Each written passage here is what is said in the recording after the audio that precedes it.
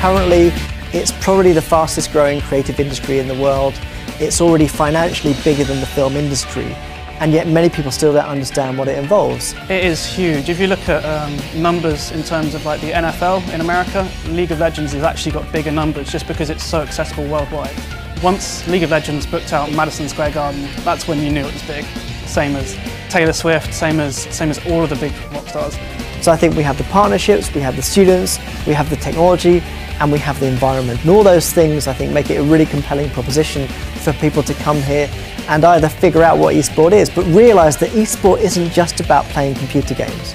It's about recognising how the entire media industries are changing around this platform. That's the esports industry, and it's booming right now.